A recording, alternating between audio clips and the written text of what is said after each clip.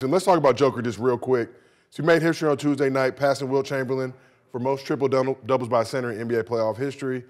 4th triple-double this postseason, 10 playoff games. Oop. Honestly, man, you know, I was down on Joker early on, you know, earlier in his career, but if you just look at the way this dude plays and the amount of energy he just conserves, but he's playing hard. You know, I mean, he's always playing hard, but, you know, don't judge a book by its cover, I guess, is the most important thing to say. Because there was 10, 15 years ago, you saw a dude like that on the court, like, I'm going to cook this dude. Now, just the buckets, the threes. Like, he's playing fast, but just how slow, methodical he is, how he's able to break down defenses and put his teammates in position to score. And obviously the way he's elevated that Nugget squad. But Jokic is also only one of 3 players with a 29-point, 13-rebound, 12 assists, 2-block playoff game, joining Oscar Robertson and LeBron James. Each of them has done it 3 times. So when you look at most playoff triple-doubles in history, Magic's got 30, LeBron's got 28, Westbrook's got 12, Jason Kidd's got 11. Jokic, Draymond, Bird, Rondo are all tied with 10. Obviously, Joker's going to close the gap, maybe have an opportunity to pass Magic at some point down the road. But is Jokic having the most dominant season from a center we've ever seen?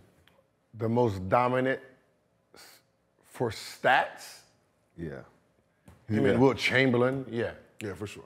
That we've ever seen, yeah, I didn't see I'll Wilt. say in the modern era because because the shit Will was doing was like, come on. When it comes to like the stat book, yes, right? Player, no, that's Shaq. 100%. I was about to say that too. Like, Yeah, Shaq was doing some shit against big shot blocking centers. Yeah, when we're talking about just overall stats, like, you know, the assists, like you take away the assists, then obviously it's not. It's the assist that gives him that push over someone like Shaq. But because we all watch Shaq and we talk about Shaq's dominance, but the assists add a whole nother layer and level to it. Because Shaq wasn't a diamond like that. First of all, who wanted Shaq to pass once he got the ball? Yeah, that's black hole down there. What the fuck you Dunk passing that for? bitch, big fella. Dunk what that are you bitch. passing the ball for? Ain't nobody. That's stupid. You know, but that's what I said. Jokic is more like back then, we'll say more of a Chris Webber style. Arvydas Sabonis. Yep, Sabonis. Meets Vlade Divac. Yep. Meets Paul Gasol. That's who Joker is to me. Yeah, that guy who's coming in, he's, you know, point guard and passing, shooting. Like, you got, like, you know what I mean? He has the whole tool of everybody out of the post, which means he's a bigger, like he can see over everything. Oh, yeah, for sure. Right, you got the guy who can see over, you know everything. Like, but when it comes to just being a dominant, just the most dominant big man we've seen, no, that's Shaquille O'Neal. Yeah. So glad you mentioned that. After the game, Joker hopped on Inside the NBA with Shaq and actually took a little lighthearted jab at the Big Diesel. Tonight, most triple-doubles by a center. Congrats on that one, too. Thank you. Yeah, thank you. There you go. Where is Shaq in that? Is it Shaq in that list? No, because I never passed. Look at the camera. I never Love you passed. guys. So it brings me to my last question. How dominant would Shaq be in this era of the NBA, and how dominant would Joker be in Shaq's era? We'll start with Shaq now. Shaq now in his era will revert the league back to drafting big man. Yeah, I mean, how do you stop him? Who in this current NBA can stop Shaq? What era of Shaq are we talking about, though? Are we talking about Orlando? It don't matter. Orlando or Lakers, Shaq does not get stopped in this era at all. If it's like Orlando Shaq, oof. Orlando Shaq is timeout after every 2 possessions. Timeout, because at the end of the day, no matter where you're trying to pull him, you have to. That's damn near a 99% dunk in this era because the centers are skinnier. They're not lifting weights. Yep. So it makes the game revert back to say, okay, we got to load up on big mans now. Yeah. Think about this though. Let me add that. Think about the pick and roll, right? If the big is rolling and you only got one major center in the game and no big power forward or stretch forward, who's picking up the rotation? Small, right? Man. So we don't see bigs doing what Shaq would do if he caught that ball right there in the middle. That's a dunk. Amari dunking that bitch. But we seeing motherfuckers get held up, getting stopped. They shooting little floaters in one arm, little put like that shit is weak. That's not dominant to me. You know what I'm saying? Like, you know that if you were down there as a guard and Shaq is rolling, get the fuck out the way. Get the fuck out the way. Too many fadeaways for it don't even matter. nowadays for my life. It don't even matter. Shaq ain't pick and rolling. Give me the ball. Drop it. Gotcha. But you know the one thing I asked the referee, who was harder to ref, Shaq or Dwight? They said by far Dwight. Harder. They said Shaq had skills. Said Dwight, because he wants to brute through everybody, it's hard to tell if he's causing it or they're fouling him. Wow. With Shaq, he was actually skilled. He had moves. So, you know, our thing was with Shaq is like, we can give him, he said, we can give Shaquille O'Neal every foul we wanted. Yep. He said he's fouled every single time he touches the ball. But at what point do we say, all right, we're going to just let him shoot 50, 60 free throws? Right. He's going to foul the game out. Yep. So they said, we did not call 75% of the fouls that were being called on Shaq.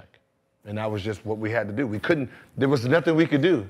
And so it's not like he was hard to call fouls. We just couldn't call them all. And he's not making the free throws, so it's hard on the league. It's fanfare. Everybody's sitting there watching him miss free throws the whole game. Like, that's not entertaining. You can't just call a foul on Shaq every time. Imagine if Shaq could shoot free throws. It's different. Imagine if he was like 75% range. He shot it like Yao shot free throws. Yeah. Imagine that. Imagine Yao playing like Shaq. Yeah. And Jokic. They said Shaq missed 5,317 free throws in his career. Yeah, so Jokic will be dominant. He'd be dominant in Shaq's era as well. Yeah. A dominant player is going to be dominant. They're going to find a way to be dominant. But his skill set, like, right? The game is slower, same thing. Same backdoor, flare, catch. Like, you think you're going to be able to guard like somebody like a Ray Allen or a Reggie Miller with the skills of Jokic on the court? Right? Right? There's nothing you can do. You're trying to chase Rip Hamilton, and he got the ball at the mid-post. He's seeing everything. Yeah. So let's take it a step further. Prime Joker, whatever Joker peak, whatever terminology people use nowadays, prime Shaq going up against each other. Shaq, what are you talking about? Shaq will cook Joker. Yes. But will Joker cook Shaq on the other side? Joker wouldn't even be in the game. He would have been fouled the fuck out. 100%. And Shaq had defense. He was. But I'm saying he's bringing him out to the three-point line. He was agile. Shaq ain't moving that. It depends. What Shaq? Shaq? What? Orlando Shaq? Orlando Shaq. Yeah. Orlando Shaq, fine. I'm talking about Lakers. Yeah, we got to talk about that. Like a little bit slower. Thicker than a Snicker Shaq. But you're talking about for a full game, Joker's not playing full game because he has to guard Shaq while Shaq's posting up. Shaq all day. He's getting killed. He's getting killed. He's going to be in foul trouble the whole time. And who else is on Joker's team? Like, is he coming down, getting the ball every time? like what is he doing? At that age, you keep getting dunked on, trust me, your heart gone. Oh, wait, we got the poll. What is the poll? Poll results. You are on drugs if you pick Joker. Let's see how many. So who would do better in the others era? Poll saying Shaq's at 76%. Oh, in the other era? So yeah. Shaq in this era, yeah. Joker 24. And that's, it's just a question like, Shaq would bust Joker's ass obviously on the offensive end, but Joker on the other side, I think would have some work for Shaq if Shaq had to guard. I don't think so. No, listen. It's not doing one, this shit though. No, what I'm saying, it's not a 1 versus 1 type of thing. It's in that game. Yeah. Right? In that game, Joker will be balling because the element of he can pass. So you're thinking about players like him. Chris Webber. Yeah, for sure. Chris Webber, less athletic, right? Pass just as good, because Chris Webber could pass the fuck out that ball, right? But can shoot.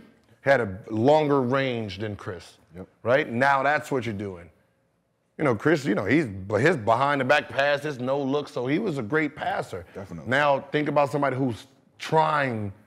That's what his first instinct is. And before we move on, we got a great comment from the chat. Turner Young said, how's Jokic guarding Yao, David Robinson, Tim Duncan, Kenya Martin, Alonzo Mourning, Prime Ewing, Prime Dirk with Steve Nash at PG? He not. But like Gil saying, though, his only advantage would be passing. Yeah, for sure. Out of that. And then he would have to have a good team. Exactly. So they both have the elements. They got to guard him out there, which they've never done before. Yeah, never done. Right? So, you know, he has a, just say like somebody like when Dream came with the Dream Shake, they wasn't used to guarding someone who was moving that fast. Nope. He was only really like 6'10", like I Yeah. know what he was listed at, but Yeah, but you know, it was hard for them when he was moving that fast. So he was just kind of a different thing. I remember with Yao. I used to fuck with Yao all the time because when I watched his film all over and over, whenever he dribbled two and went back the other way, he double tap traveled every single time. Yeah. So I tell the ref, I say, listen, when he's on the left block and he goes back baseline, it's a travel. Watch it, fuck all this tall shit up here. Watch his feet, it's a travel every single time. So when he's posting, have a ref, he's about to travel, and they'll get him a couple times on the trip. I see Joker playing well against, you know, like a Patrick Ewing, the Kimbe, getting him out there on the wing. What is he gonna do offensively? That's not a deal thing. So Gil, producer want to know how much pregame snitching did you do? You was out there snitching on other players to the ref? Facts. During the little circle, the captain circle? But obviously I wasn't a captain, so I never really got to talk to the captain circle. Hey, watch that bullshit he be doing. It ain't snitch. I'll just say it. Hey, call the right call. One time I do support snitching to give your team a competitive advantage. Yeah, I'm calling all pre-travels. Hey, yo, he likes to listen. This move right here, when it's in his right hand, he's gonna pull it like this and cross. Left hand, he's good. Jamal Crawford. Yeah. Tell the ref, hey, he's carrying. I'm telling on y'all niggas. I'm telling. Say you like Chris Paul with the untucked jerseys. How you be catching dudes? Yeah, that's respect. Age is 0. Change the game. Put that respect on his name. Look, with the honor call for greatness, the chosen of few that carry the gift of genius, who do what they do, who possess